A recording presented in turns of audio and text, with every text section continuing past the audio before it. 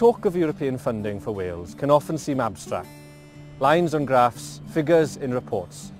But here in Ceredigion, West Wales, the tangible impact of European investment in our communities and in our people can be seen all around us. I'm standing in the shell of what will become the Aberystwyth Innovation and Enterprise Campus. When it launches next year, this £40.5 million facility will bring together food and drink industry experts and academics. It'll grow our local economy and create the high-skill, high-paying jobs our people want and deserve. Now this would not have been possible without a £20 million investment from the EU. The EU allocates money to member states through its social and regional development funds. Between 2014 and 2020, Wales will have received over £2 billion from these funds. When the UK leaves the EU, access to them will cease. The aim of EU funding has been to redress economic inequalities between countries and regions.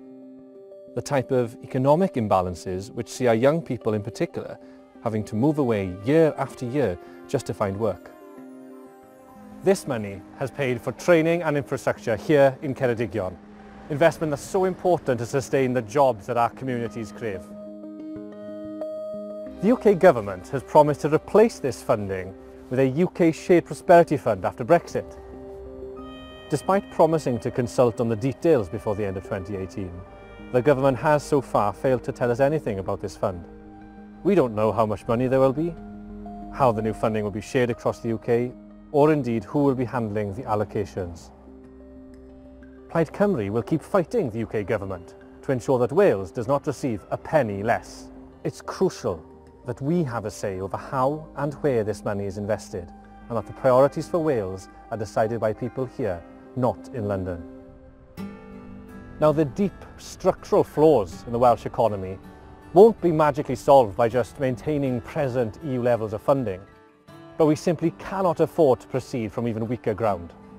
Plaid Cymru is exploring fresh ideas to boost jobs and wages in Wales, from devolving new taxes such as air passenger duty, VAT and corporation tax, to overhauling our outdated public transport system so that we better connect people with jobs.